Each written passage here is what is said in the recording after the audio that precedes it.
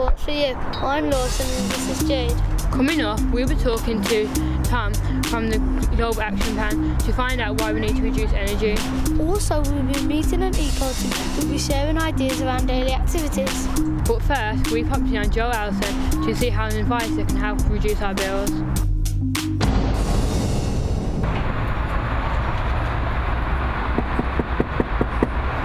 So on the box it says you can save up to 20% of your energy bills, and it works best when you've got kids.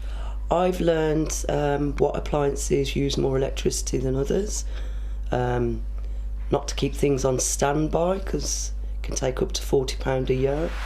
That's saying that at the moment it's 9p per hour. You can sort of see how it starts to build up if everyone's got Wii's and Xboxes and things. Lights and then obviously the cooker as well, so just trying to aim to make sure you just use that as little as possible and as short as possible.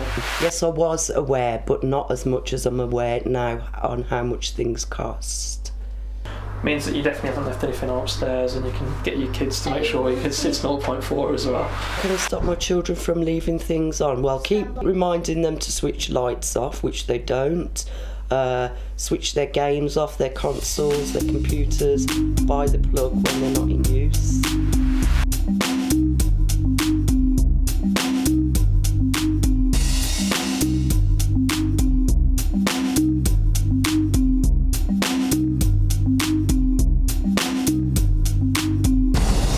Hello, I'm Lawson. And hello, I'm Molly. What's your name then? My name's Tom. Where do you work? I work for a charity called Global Action Plan. Where is that? Well, I'm doing a lot of work in Birmingham at the moment and in Wolverhampton and other places around the Midlands. What do the Global Action Plan do? Well, we help people to save energy at home, to save water at home, looking at different ways of being better for the environment. So we work with businesses, we work with communities, with people. How do you actually help them? What we do, we help people to look at where they use electricity in the home, where they use gas, where they use water, and to try and work out about how much they use, and then to look at really simple steps, things that they can do in their own homes to save. So you help them with their energy bills? Yeah, we help them with energy bills, help them with water bills. So partly it's doing things that are better for the environment, but also looking at ways of saving money. Well, do you know how parents can get children involved? Parents can help children by helping them to understand where electricity is used in the home, because often children can help by switching things off when they're not in use, or looking at if things are getting too hot in their room. Are there any young people working where you work? Yes, we've got quite a lot of people who are about 16 who are doing a big project with us at the moment, helping their communities to save energy. So you help young people kind of get a better understanding? Yeah, we help people to learn about the environment, to learn what they can do, and to show other people what they can do. Thank you. Thank you very much. Thank you for having the time to come. Thank you for the questions. Thank you. We also spent the afternoon with Bernie, the Sustainability Officer from Optima, who can explain a range of ways Optima can help. Hello, I'm Lawrence. And I'm I'm Lawson. Hello, I'm Bernie. What is your role? I'm a Sustainability Officer for Optima Community Association. What is a sustainability officer? It means I'm responsible for environmental management, anything to do with eco issues, green issues, saving money off your energy bills, that kind of thing. What is this device? This is all bits of equipment that Optima can lend people or give people to use to help them save money in their homes. So for instance, a shower timer, which this is, it's a 4-minute shower timer, so like an egg timer basically. And if you have 1 minute less in your shower, it can save you about £5 a year. So if you think about that added to other things we've got here, it could save you lots of money off your energy bills. Also, if you were to fill one of these in, which you get given with the shower timer, it also means that you could enter a prize draw for £50 worth of energy saving kit as well. Well, for an energy monitor particularly, it plugs into your electricity supply. It clips onto the wires coming out of your meter. So if you see your meter there, your fuse box in your meter, the wire's there. It clips on like that. So you have a bit like this, clips around the wire. That plugs into this section here, just at the bottom there. Okay, and that bit stays with your meter. and it sends a signal through this wireless device here.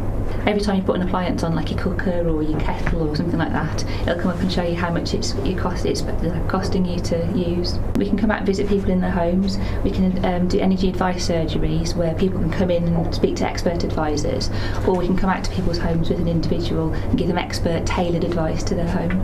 Lots of people are worried about their bills at the moment because energy prices are going up and up and up. They have been for a few years. They're going to continue to go up in the future. So lots of people are really worried about paying their bills, particularly with cold winter being predicted and prices going up. So we can help by giving people bits of kit, inviting them to come to an energy surgery, or by giving them advice in their homes. Most people know what they pay in their own home, but they don't know how to compare it with anybody else. So by getting together with your neighbours and finding out ways to save more money, you can realise sometimes you're wasting money. For instance, if you were to leave your TV or your Xbox on, you can waste about £40 a year just by leaving things on standby. If you get in contact with me, we can get you some light bulbs or any of the other kit. The monitors we just lend on a temporary basis for about 3 months, because the sort of shock factor when you first have one wears off after a month or so. So that we lend it to the next person after that so they can learn how to save. How do you save water as well as other things? You can save water through having 1 minute less in your shower, or if you have a toilet that's suitable, you can use things like a cistern hog, which one of these is. You can put them into your toilet cistern and it swells up and it displaces the water in the cistern, helps you reduce the amount of water that you use. But you can also use a brick if it's suitable for the type of toilet that you've got. Thank you for your information, it's been very useful.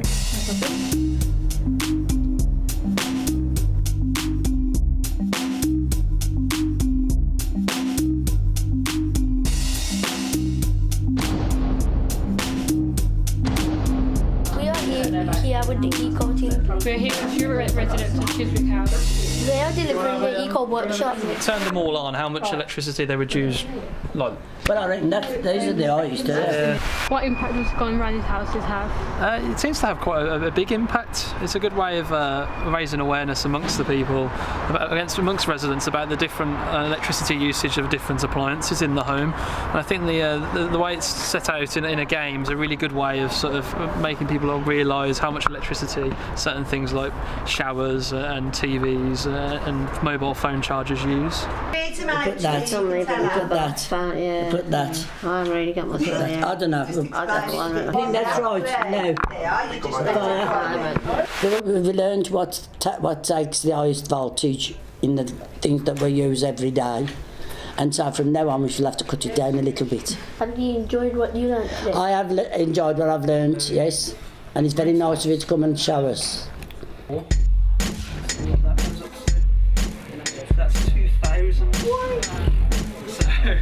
that really shows you how much electricity that this uses. How can we stop wasting all this money on electric? I think it's just about people realising about what uses what, and being more aware that they should use less. And it doesn't mean they have to change their lifestyles massively. It just means they need to be more aware that they don't need to spend 20 minutes in the shower. They need to only spend sort of 5, or they need to make sure they're not leaving TV on all day, or electric heaters on all day, because ultimately it is costing money, and these bills are constantly going up. I'm going to try and use less, yes. Definitely. Yeah. Try and save money. As you know, this is our very first episode. So please visit facebook.com/Optima Community Associations and tell us what you think. Coming up in the next episode, we will be talking about fire safety around your home.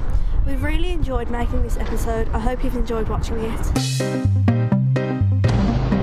That's all from the Reports4U news team. Until next time, that's goodbye from us.